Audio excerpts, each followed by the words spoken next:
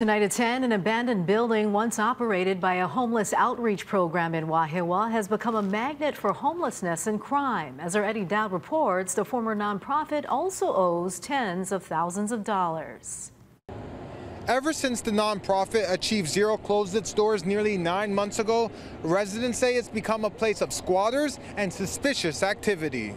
Mountains of personal belongings, shopping carts, and trash bags have littered the sidewalk along Mango Street for months. Worse than a hurricane passing through. It was really bad. Used female hygiene products to even human feces. Raquel Runnels volunteers with Pastor Kaleo Patterson's outreach group to regularly clean the area with HPD. So if the community stopped doing cleanups, what do you expect will happen to this location? Oh, probably be trashed again. In December, the nonprofit shuttered not only operations of the building, but also their group entirely, saying in a statement, quote, "Despite our best efforts, we were unable to successfully navigate the challenging landscape and financial challenges that nonprofits face in the work that we do," end quote. Almost a year later, the area's state representative, Amy Peruso, says plans for the property are still unclear.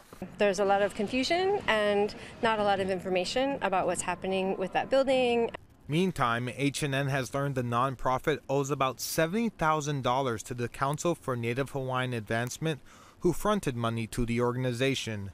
CNHA says they're still trying to settle their losses, but communication with the nonprofit has been sporadic.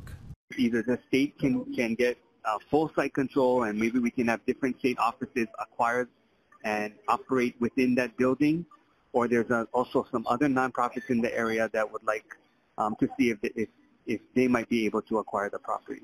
State Senator Donovan Dela Cruz says if the state did acquire the building, Achieve Zero would likely first need to take care of debt it also owes to the state. Meanwhile, outreach workers with the city's CORE program are providing resources they hope will help get individuals into shelter.